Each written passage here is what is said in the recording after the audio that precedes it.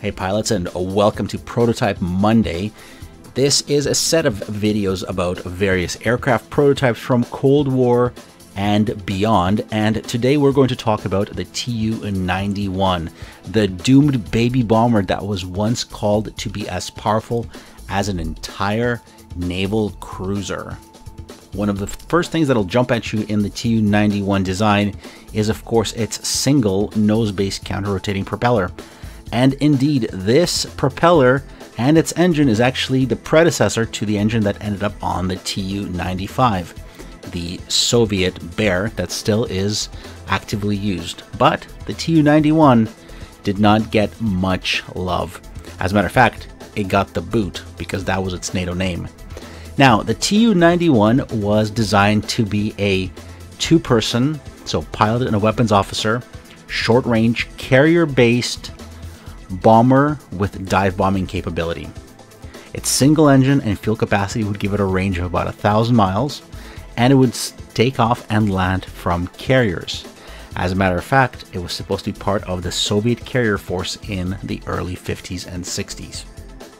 Unfortunately, the carrier force never materialized, but the Tu-91 was built and armed with heavy cannons, machine guns, remotely controlled turret that the weapons officer could employ.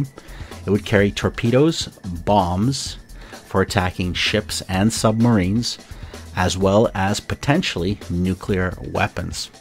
Indeed, that was the goal of this aircraft, to strike at US Navy ships.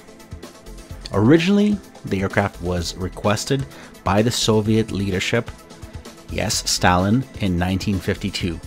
Stalin loved the Navy and wanted to challenge the might of the US on the big seas.